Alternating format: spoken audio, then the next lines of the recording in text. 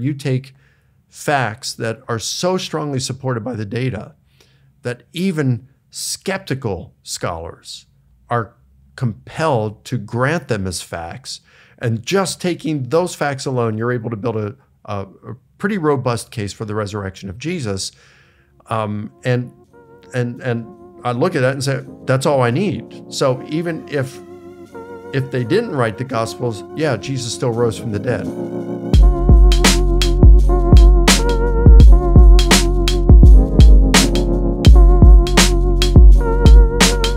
Welcome to the Maven Parent Podcast, and on this episode, we have a really special guest. More special than any guest we've ever had in the history of this podcast. You're so mean. What? All the people who were guests before. Well, they've already agreed to be on. They were on, and at that time they were the most special guests. But they're in the rearview mirror, and now we're looking to the most special guest we've ever had on this podcast. His name is Mike Licona. Mike, thanks for being on the podcast. Oh man, my pleasure, Brett. Thanks for asking me.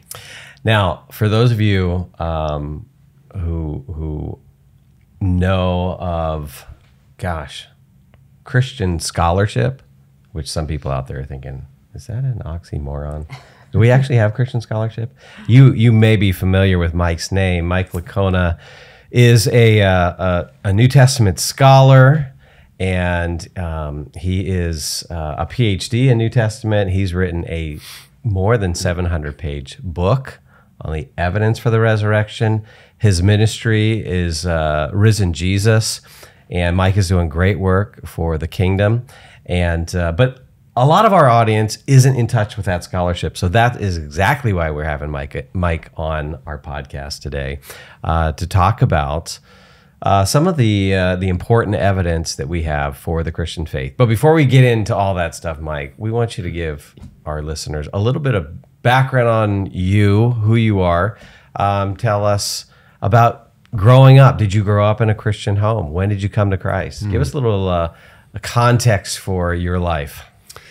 Well, I'm 62 years old. Wait a second. 62? You're 62? I'm 62. Wow. Yeah, gosh. Well, you're just a couple years older than Erin. Oh. Wow. Yeah, like 20, right?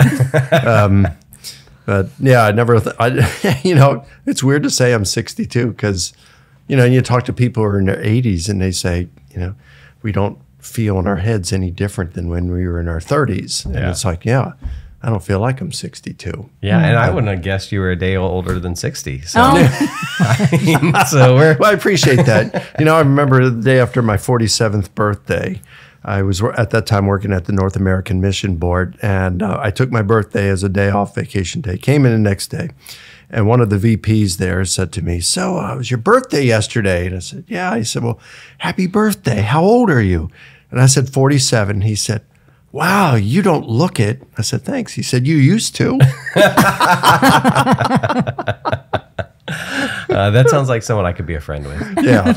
So, But he got ripped up one point. Like he brought up a friend of mine, and they were just kind of joking up there at this chapel service, and about an event coming up. And my friend Thomas said, Richard, they said the dress attire is khaki, not tacky. Okay, so you are 62. You 62. lived 62 years of life. Yep. And how did that all begin? It began. Well, okay. I'm just, I don't know that we want to talk it's about like that here. not that far back. Okay, yeah. But did you grow up in a Christian home, Mike? Well, no and yes. So the first 10 years, no. So, all right. So my mom left my dad when I was 5, right? Like a couple of days before my 5th birthday. And he was a jerk. He was from Honduras. That didn't make him a jerk, though. But he was from Honduras. But the culture that he had was one where you just womanize. And so I remember him saying to me one time, when I was single, he said, how many girls have you had sex with? And I said, none. I'm waiting until I'm married. Oh, Mike. By the time I was your age, I'd had sex with 40 women. But he cheated on my mom a lot. when they were married and beat her. You know, I remember him beating her. And so I don't feel like I have scars from that. I don't know why. I don't. But she left him when I was 5. And I can remember walking to church with my mom in Baltimore City. And I remember asking her, I must have been around 7, 8 at the time. And I said, hey, Mom, how do I get to heaven? And she said, well, you just have to do more good than bad. I said, oh. You know, I had a little sister 3 years older. I hit her, pulled her hair, made her cry. And I'm thinking, well, what if I do more bad than good? Well, then you go to hell to be with the devil forever. And I thought, well, where am I on that scale? Right? So she remarried when I was 10. And a little bit after that, we were going to a church. We moved out to Baltimore County, and they brought in a Christian magician or illusionist, whatever you want to call him. And they combined a bunch of our Sunday school classes for kids together. And he would do these magic tricks, but he would relate the gospel to them. And how I came to realize it wasn't this good versus bad. It's what Christ did for me. And he gave an invitation. And I thought, this is exactly what I've been looking for. I've been looking to know. I mean, I want to know how to get to heaven. And so at 10 years old, gave my life to Christ. 3 of us went forward. I was thinking, I don't know why everybody else isn't, but I don't care. I didn't care. It's like, so that's the day I consider that I started my relationship with Christ. I got tricked into the kingdom, you know. I grew some as a teen. So my dad and mom, they loved the Lord and were maturing as Christians, and they provided a good Christian home. So from 10 on up, I had a good Christian environment to grow up in. And I ended up going to Liberty University. I was a music major, played saxophone. I was planning on being a jazz musician. But my first year there, I felt like, I don't want to do that. I want to do full-time Christian ministry. That's all I want to do. I want to devote my life to Christ. I want to do it. And so, man, I just was growing in the Lord. And by the time my senior year, I was probably reading scripture an hour a day. I was praying between an hour to 2 hours a day. Not that it was required. I couldn't get enough of it. I felt like I had this intimate relationship with the Lord. So, you know, you guys have been to, theological training in school. So you'll hear people talk about the Greek or the Hebrew, and it gives, this kind of meaning behind it. And so after a while, I thought, man, this is just amazing. I want to learn Greek so I can read the New Testament in its original language.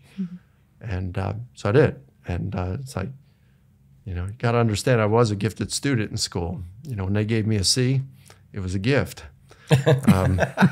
And I have ADD, had it for as long as I can remember. But I loved Greek, loved it. I couldn't get enough of it. They let me into to grad school on probation because my grades for undergrad they weren't good. But I did so well on the Greek entrance exam that they said, okay, he's serious. And so I took every Greek course that was offered, and they even made up some independent studies for me, like Septuagint Greek, Rapid Greek reading, things like that. And I was just studying the New Testament in Greek for hundreds and hundreds of hours. And then one day I just asked myself the question, is this stuff really true? Anything that prompted that? No. You were just in your room thinking one day about it, and it's just like, thought. I feel I have this intimate relationship with God, but I got started thinking, well, do Muslims think the same thing? What about Hindus, Buddhists? I don't know. Could it be that I've tricked myself into thinking that I've got this intimate relationship with the Lord? I don't know. How would I know? And I had a roommate. This was finishing up my graduate degree in New Testament. And my roommate was doing a master's degree in philosophy and apologetics. And he said, you need to go see Gary Habermas. Knocked on his door of his office, and he invited me in. And I said, I'm having doubts about my Christian faith. He said, come on in, sit down. Closed the door. He said, don't worry about it. He said, I get students come in all the time with doubts. He said, I've had doubts. I said, what are you doubting? So we talked. And So he shared with me the evidence for the resurrection of Jesus. Which, by the way, for those who don't know who Gary Habermas is, he's a PhD professor at the Liberty University and one of the foremost scholars. He is the foremost scholar on the evidence for the resurrection. So it's not like this is just kind of anybody. You're able to go to somebody who has the depth and the training and the knowledge to be able to help you walk through this kind of season of doubt that you're going through. Yeah, that's right. And he didn't mock you for it. He didn't. No. I liked his response, like, oh yeah, I get students in here all the time. That right away would be disarming. Oh, okay, so I'm not alone in it. What a humble response to a student, especially because knowing who he is, and he's thinking, oh, there's so much you don't know, but he didn't belittle you for that, or you know. You're right. Yeah. And for some reason, Erin, I don't know why, I've thought about it a couple times. Why didn't I go to any of my other professors? There was one in particular, my Greek professor, who one of the most influential people in my life. I mean, godly man. I don't know why I didn't go to him. I didn't feel comfortable. I don't know if I don't remember. Was it because I didn't want to let them down, or was I embarrassed to go to them? Was it because Gary was a stranger? I don't know. But yeah, he made me feel totally comfortable, and even said he'd questioned. So I walked out of there, probably spent 25 minutes with him, felt pretty comfortable, reassured in my faith. After I finished my coursework in grad school, then I just went out in the real world. And then, I was sharing my faith with skeptics, and they'd raise questions I had no idea how to answer. And then I started to have doubts again. And I called Gary.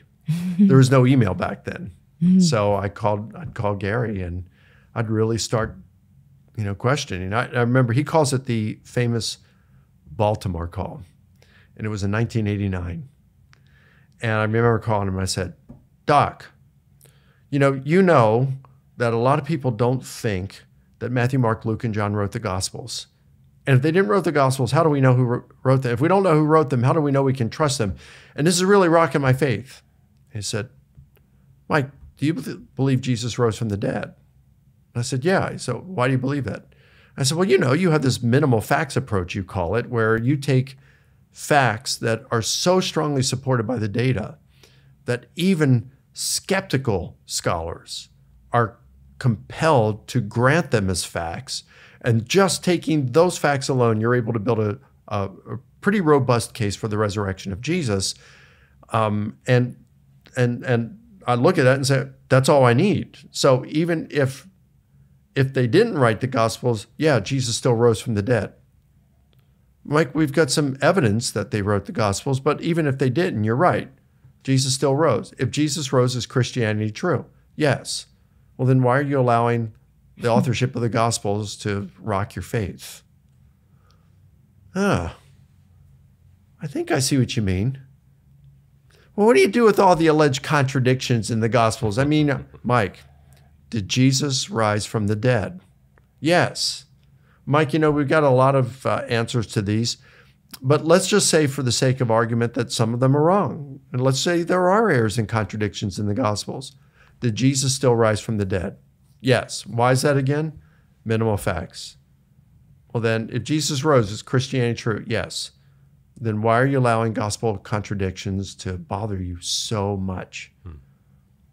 All right, Doc, I think I see where you're going. But what do you do with the genocide text in the Old Testament? Mike, did Jesus rise from the dead? That was a game changer for me, because now it's like, no matter what the objection is, if Jesus rose, it's game, set, match. Christianity's true, period.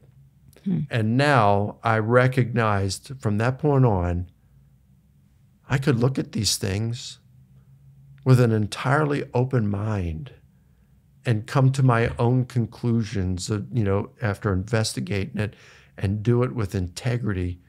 I didn't have to worry about Christianity being discredited because Jesus rose. So it's like, yeah. So that's how I got involved in apologetics. That's how it started. That's how it all started. Yeah, I love the recounting of that story because just several observations. Number one, Erin kind of mentioned it, is you had somebody in your life who wasn't afraid of your questions and didn't freak out over them.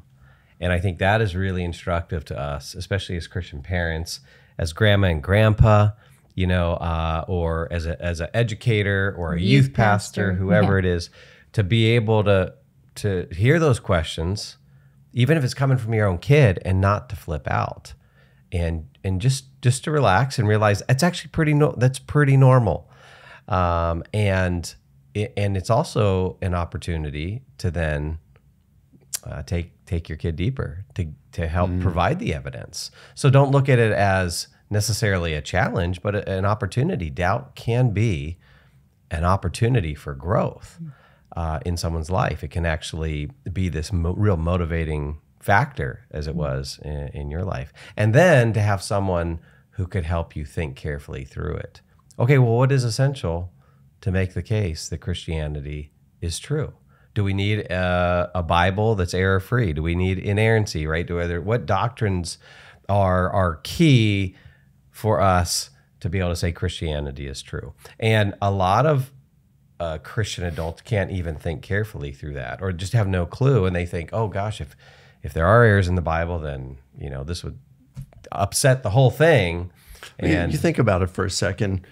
First century, you had thousands of people become Christians before the New Testament was written, before any of the Gospels were written. Mm-hmm. So if Christianity is not true because there are contradictions in the Gospels, what do you do with Christianity before the Gospels?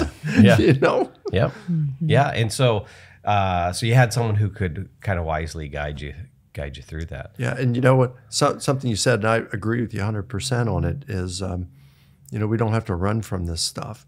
In fact, it's bad if we do, because, there are people out there who would say, don't ask those questions.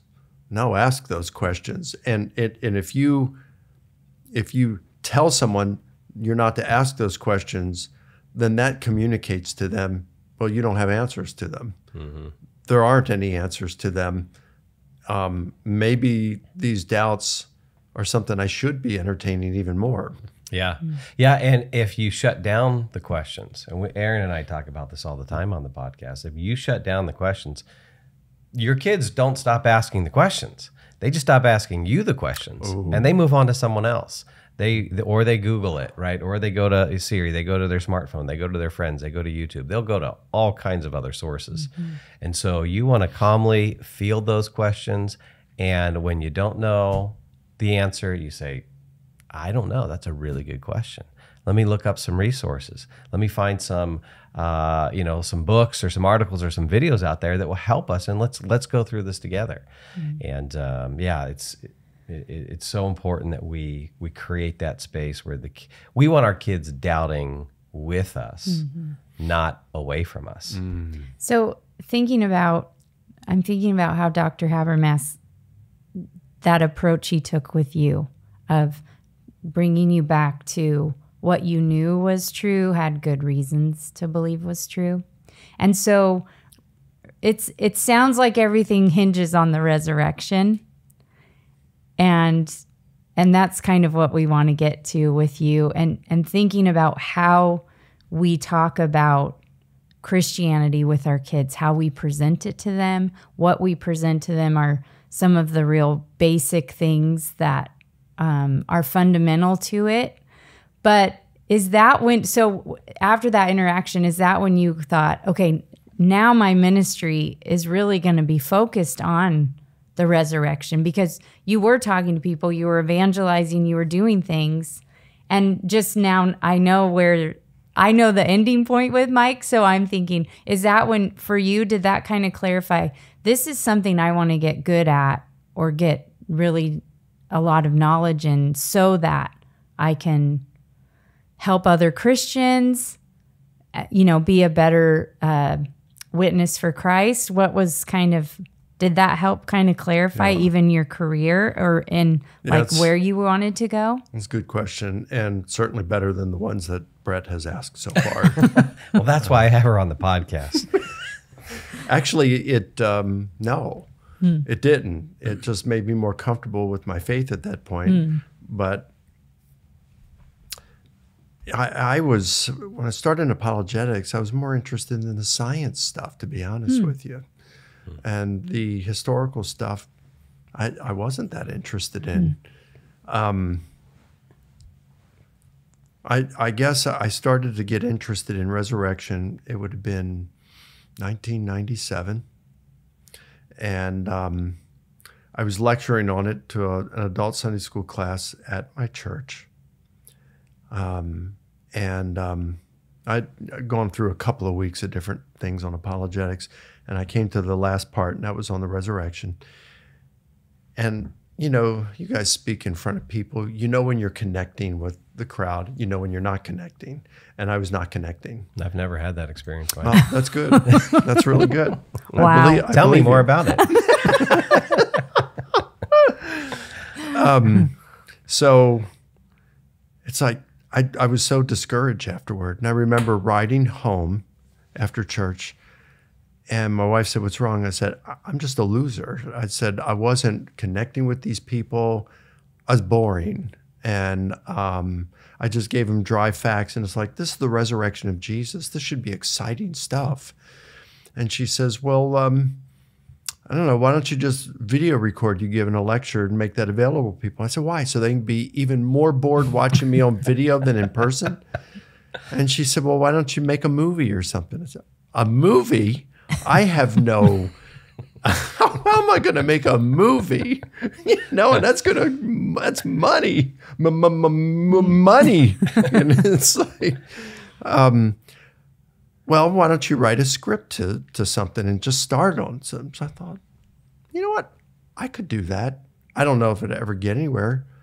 So I got home after lunch, and I got thinking, what could I do for a movie? If I were going to do a movie or write a book, a book. So I thought, why don't I do something like, you know, with the Scopes trial, but instead do it with the resurrection? Something that ended up being like you found in God Is Not Dead, Part 2. Only this was 1997, a few decades before that movie came out. And so I thought, I'll do that. I'll have a professor who's teaching a class on religion. Student says something about resurrection. Well, if resurrection happened, what's that mean about other religions? Is it false? Yes. And the student complains, the professor gets fired, and then the professor takes the school to court.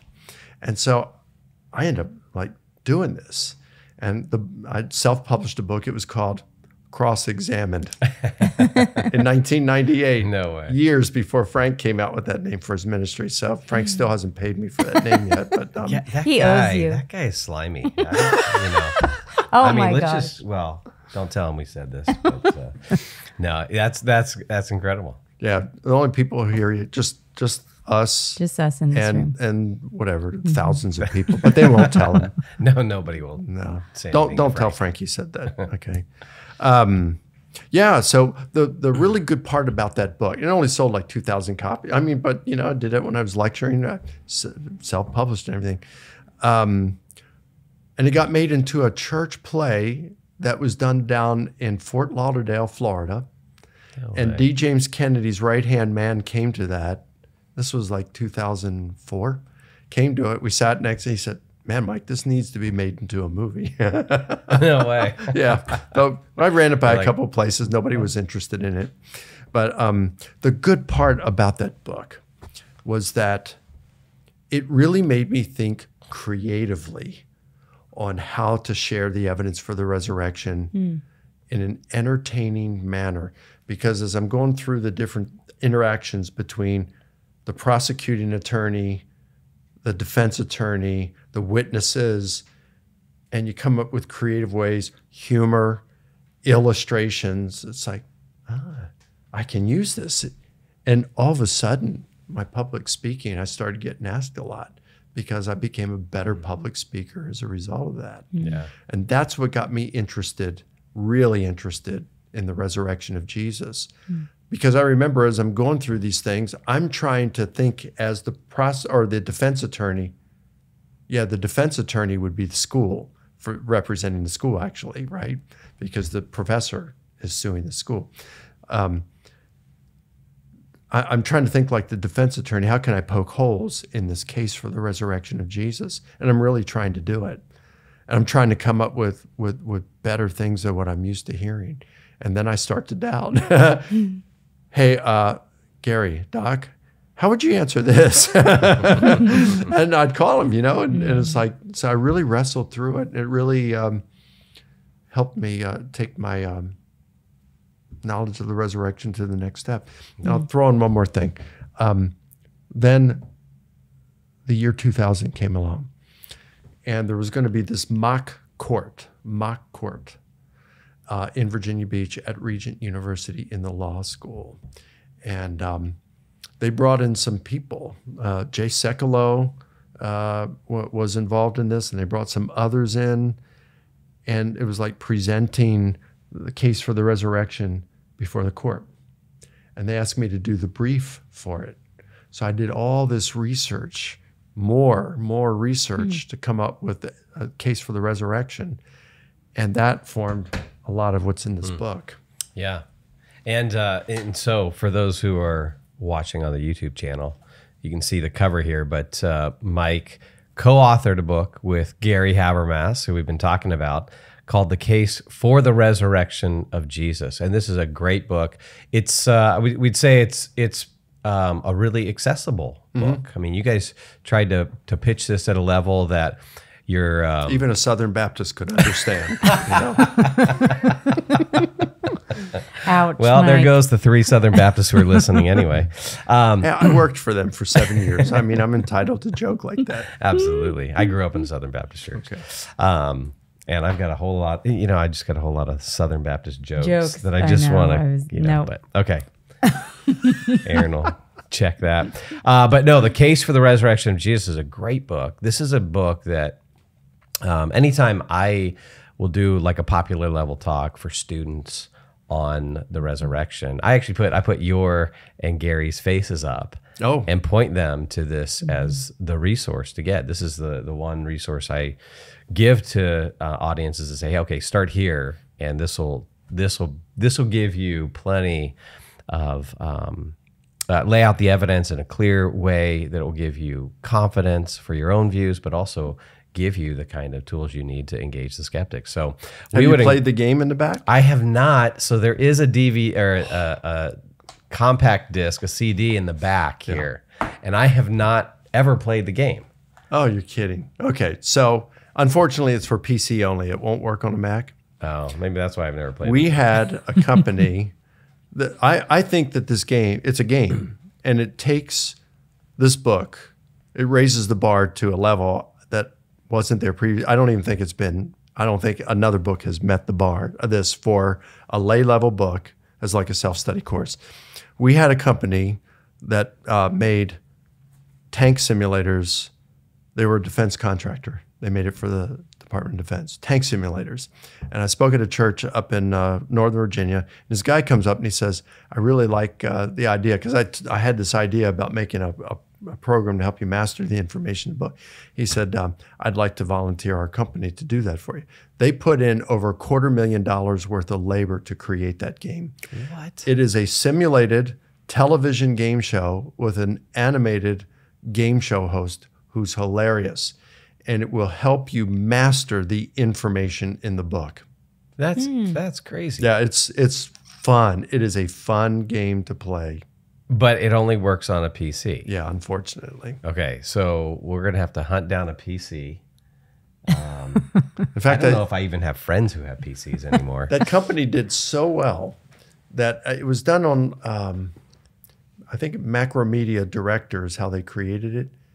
And in order to get it approved, you actually had to send it off to Macromedia to get their permission at the end. So we had to do that. And they were like, we didn't know our program would do this. Oh, wow.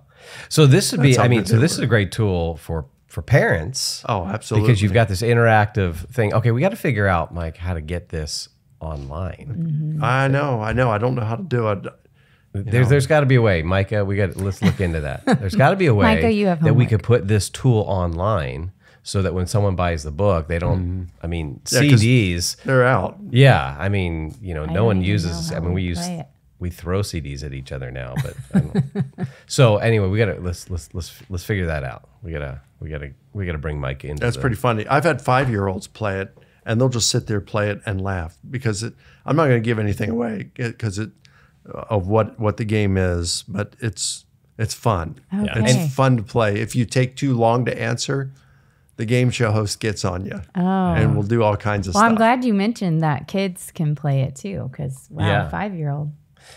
So I just love hearing your story, Mike, and even how God has pushed you to be creative in your scholarly study and then creative to reach people for this important knowledge that as Christians we need. And I want to make that connection for people because I think sometimes when we grow up in the church or we've been in the church for a while, we have heard about Jesus's resurrection over and over again, and it becomes this like, oh yeah, Jesus rose from the dead. And we don't take it as seriously as Dr. Habermas kept reminding you of. And so I want you to kind of thread that needle for people, for parents, of why we need to take seriously the study of the resurrection, and especially as parents who, as we've raised our kids, you feel this heavy burden, and you're a dad too, which we forgot to mention in the introduction, but Mike and his wonderful wife have 2 kids, adult kids now. Mm-hmm. But this weight of, if you do take your faith seriously, if you think Christianity is true, which we do, then you want your kids to grow up with the knowledge of this truth and to follow Christ. And so this feeling of, how do I pass this on? How do I teach it to my kids? That was something for me, especially when our oldest daughter was little. I was like, I don't know how to do this.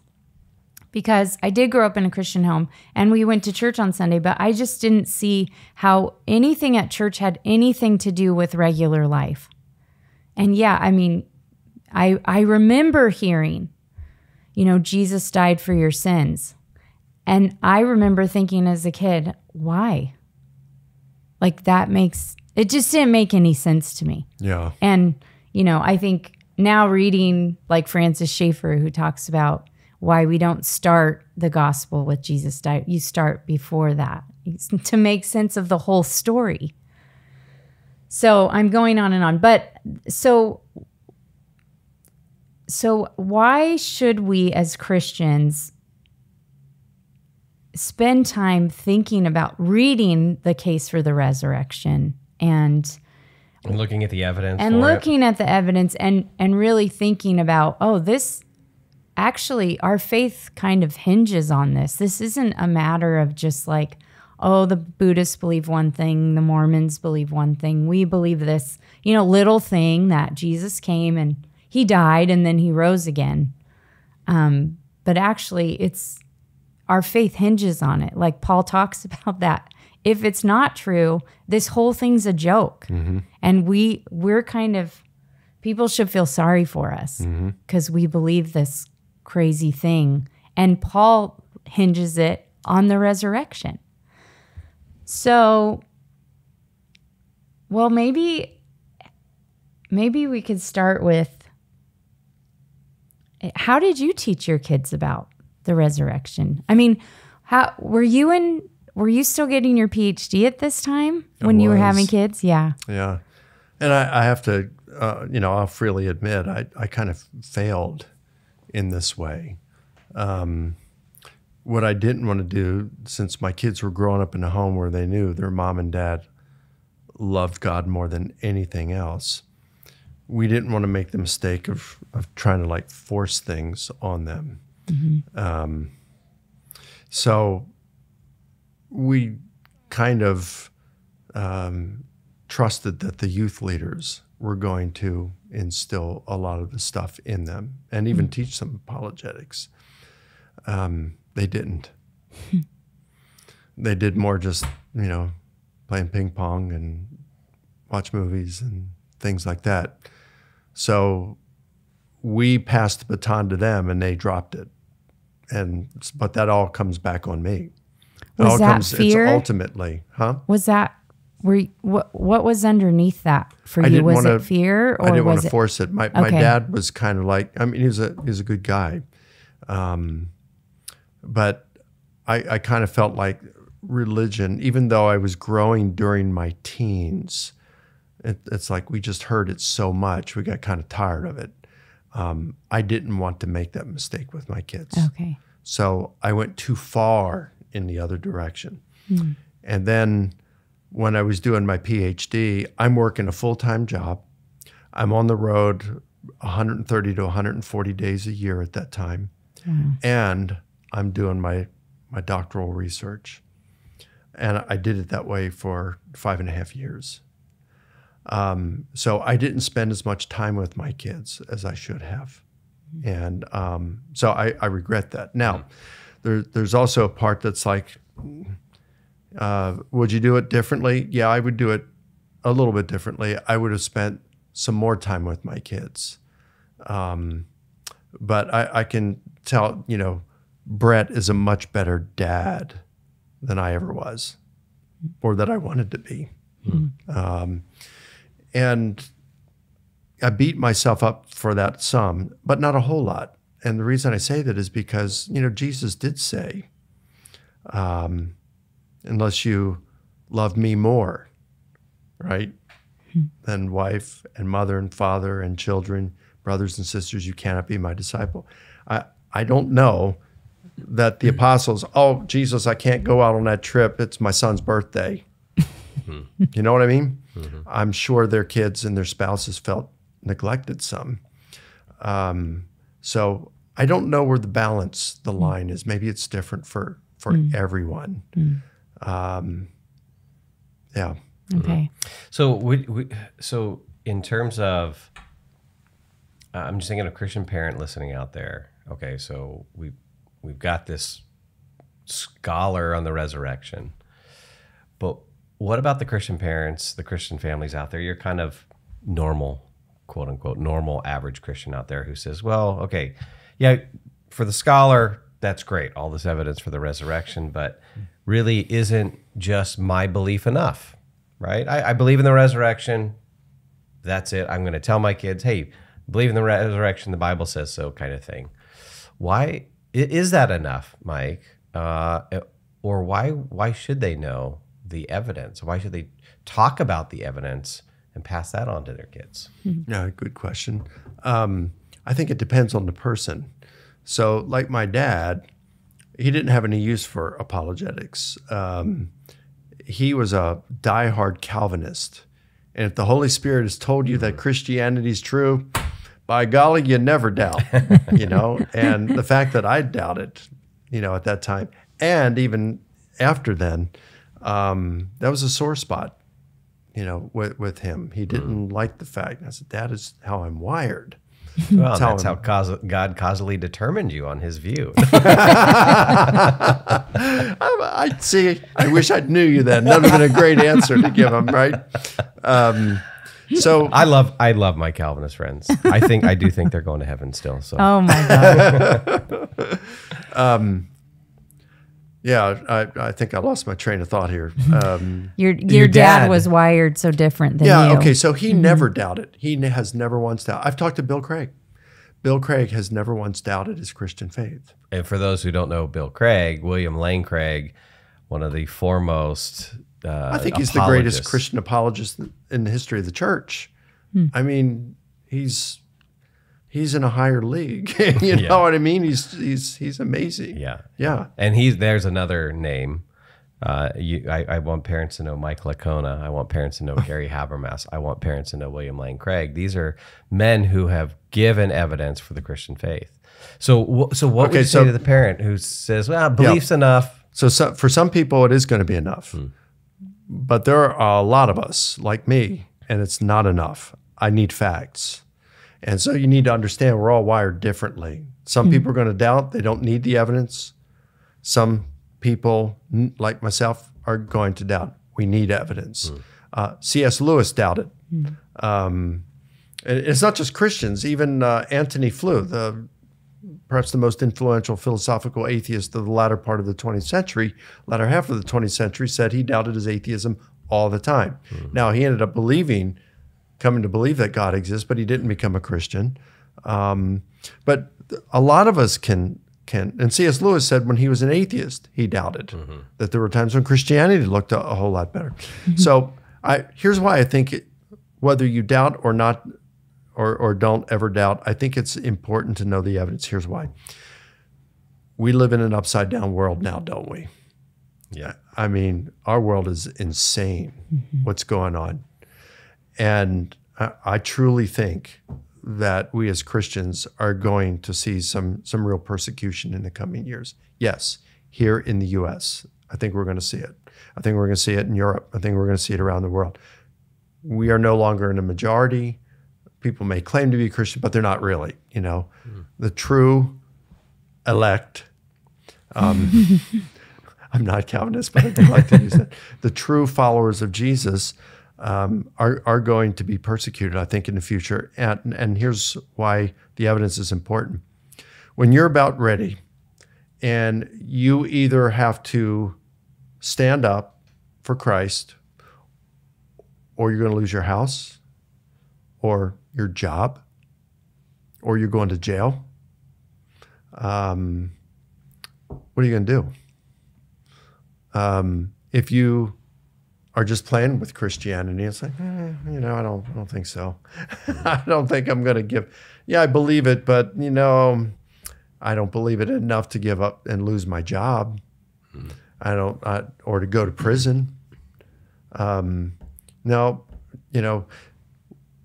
well, when it comes down to it, how do I know Christianity's true?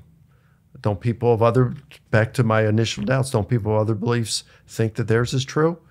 The reason we can know Christianity is true is because Jesus rose from the dead. How come we can know Jesus rose from the dead? Because there's superb evidence for it. We don't have that for Islam. We don't have that for Hinduism. We don't have that for Buddhism. We don't have it for other religions. We have it for Christianity, that he rose from the dead.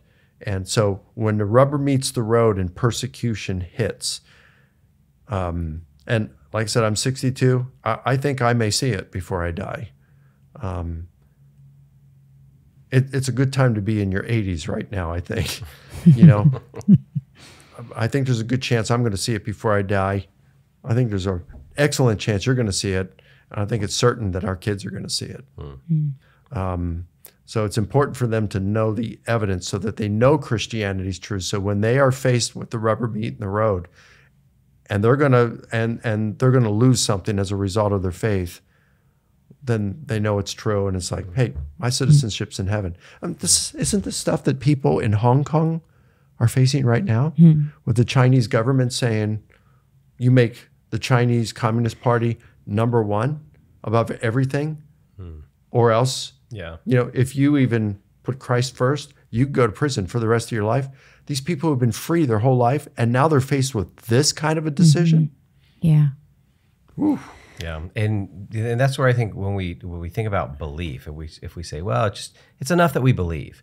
Well, but even with belief, there are degrees of strength when it comes to our beliefs. There's some beliefs that I hold, maybe more 50-50, or maybe it's 60-40 or whatever. And those beliefs that you're more 50-50, 60-40, they might not play as big of a role in your life, or you might not be willing to drop everything for that belief. And so, I think we want to kind of talk to our kids and kind of get a pulse for, okay, how strongly do you believe this? How strongly do you believe that Jesus rose from the dead? And it's not enough that mom and dad told you the Bible said so. And to kind of have that kind of dialogue with our kids, but also to think about the strengthening of our kids' beliefs so that when the persecution comes, when there is the external pressure, those beliefs are well anchored. And, someone, I want my kids to be 95.5, where there's a strong conviction, like, no, I don't just believe this. I know this is true. I know Jesus rose from the dead, right? And it's the reasons and the justification and the evidence that really strengthen our convictions that then cause us to really live our lives on kind of the rails of our beliefs. So when you were talking, Mike, I thought about, I think it's in Book of John, but when, Jesus is starting to get more into his teachings and really starting to, his followers were starting to think, okay, now he's starting to say some weird stuff. Like in the part he's talking about, you're gonna, if you follow me, you're gonna drink my blood and eat my flesh. And so people start to leave. Now, what if Brett had said that to you when you were dating? She did ask I would me have into left. her heart when we first met. I absolutely did not.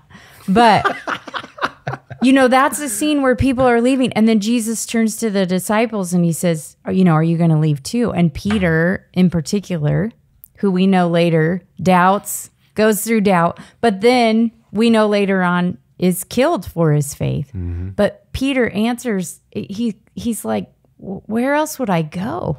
But part of that answer was because he had seen Jesus. He had seen so much evidence that Jesus was actually the promised Messiah. He was here.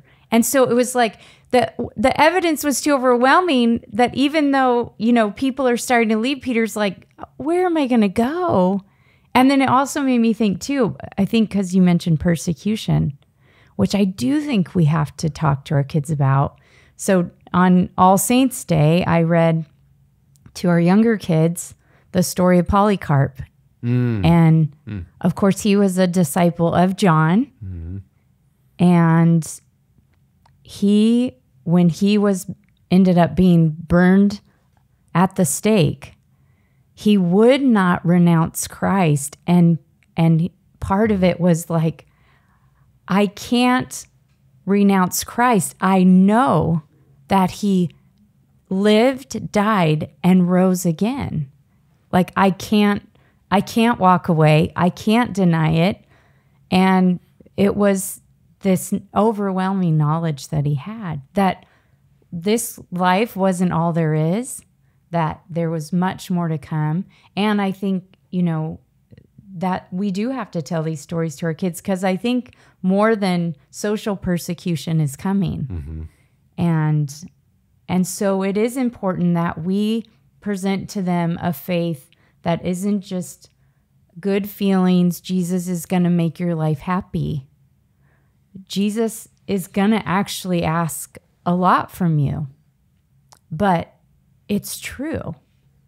And he really lived and he really died. And we have good reason to believe he rose again. Yeah, which we haven't even touched on any of the evidence yet. So that's where I was thinking, should we have Mike say maybe just to whet people's appetite for why? Okay, so that's where I was going. I was leading you there. I was transitioning you. Were you? Yeah. So Mike, you've written a 700-page book on this, right? I'm guessing that most of our audience is not going to read that book. We should. It should be a resource in your home. Yeah, and a couple of thoughts on that. Like, number one, even if you don't read that book, even to get that book and have it on your shelf, it looks impressive. And it's number one going to make you look smart. Number two, but there is this almost.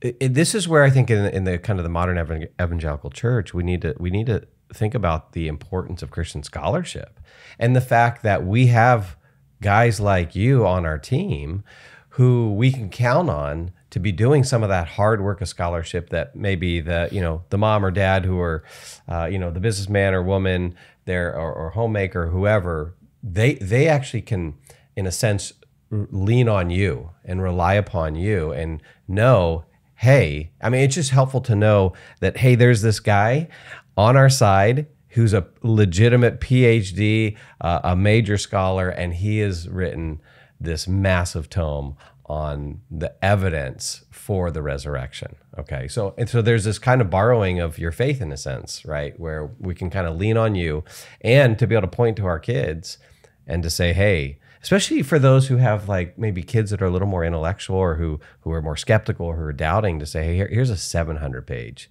volume on the historical evidence for the resurrection. So there's that aspect of it. But you've also given us a more accessible work in the case of the resurrection of Jesus.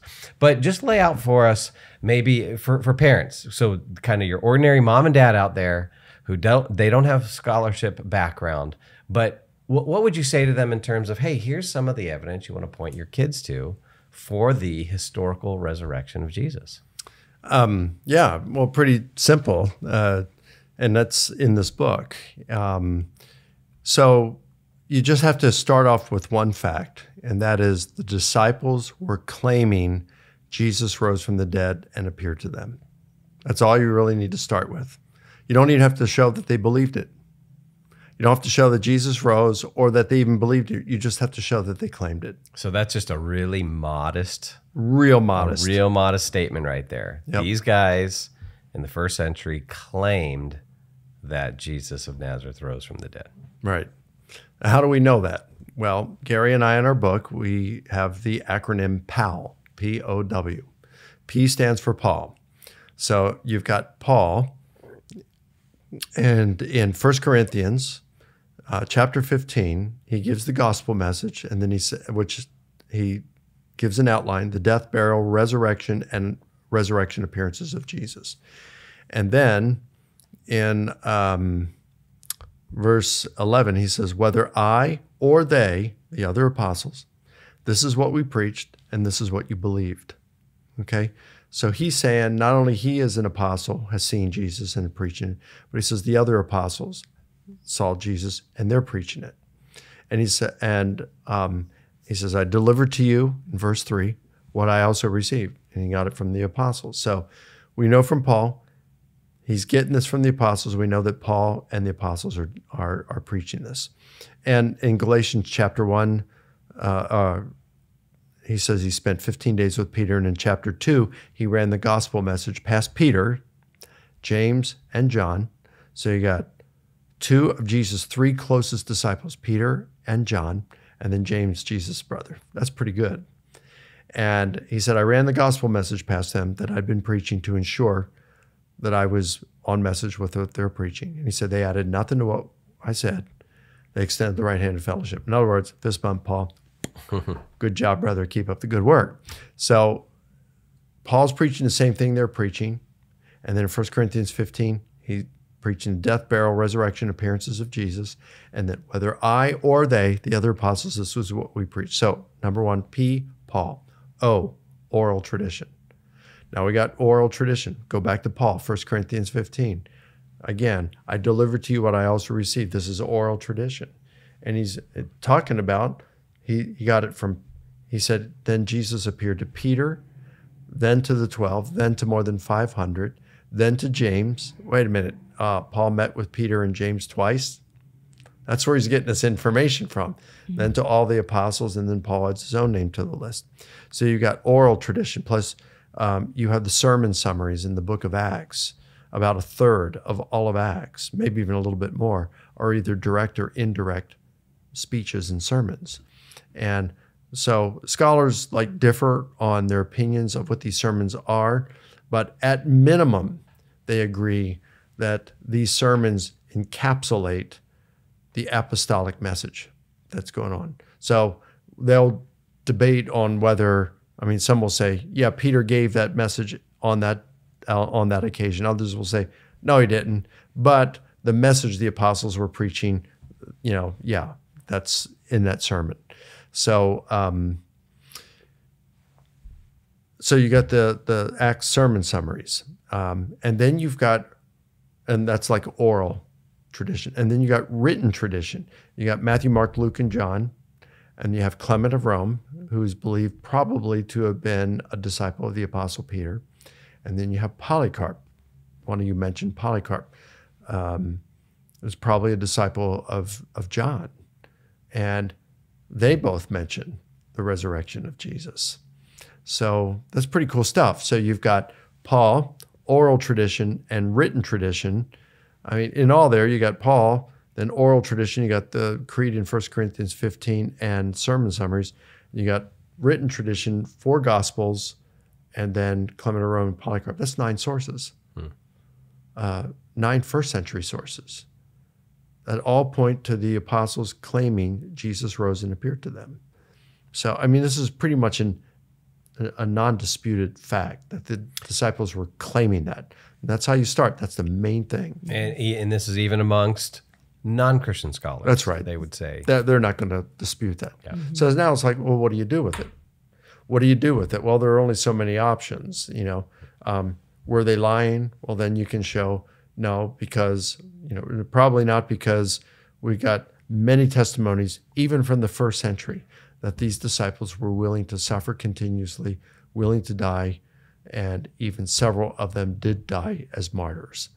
Sean McDowell, probably the leading authority on that, you know, with his doctoral dissertation and work on what happened to the apostles.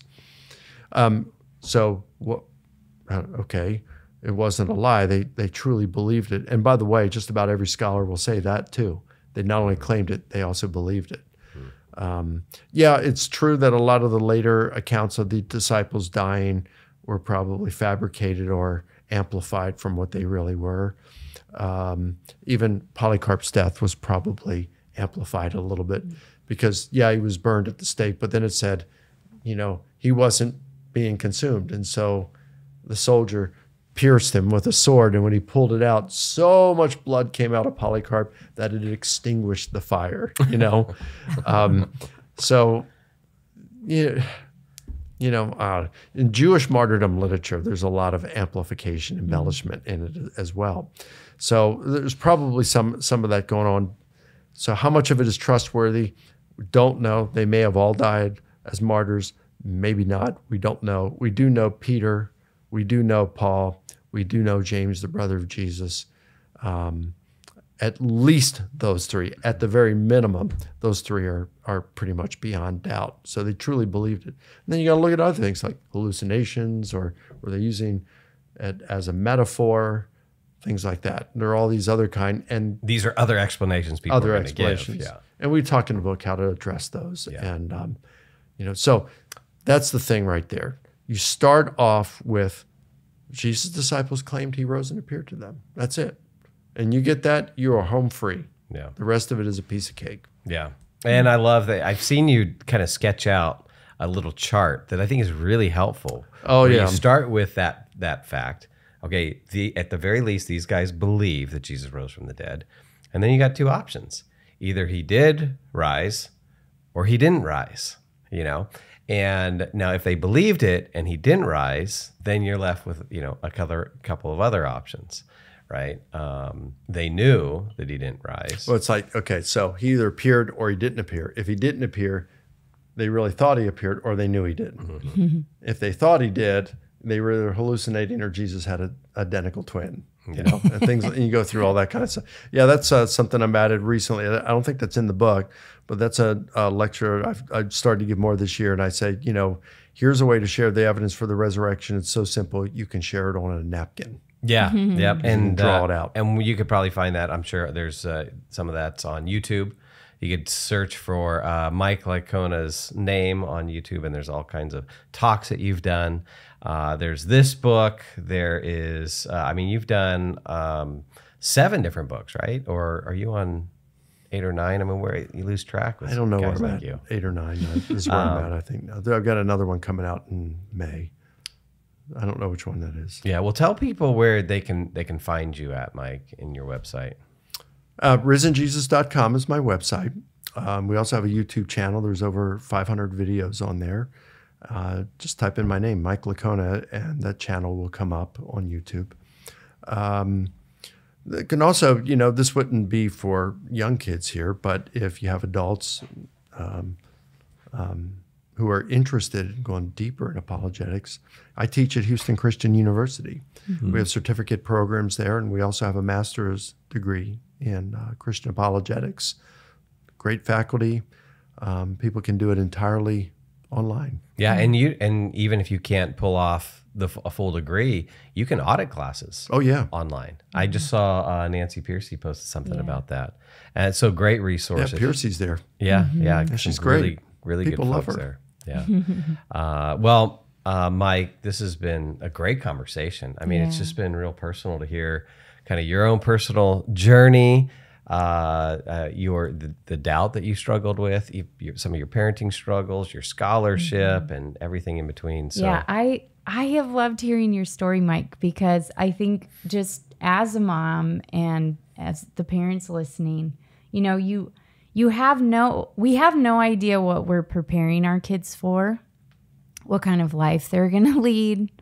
And I just think about little 5-year-old Mike walking to church with your mom probably just thinking, you know, her marriage just fell apart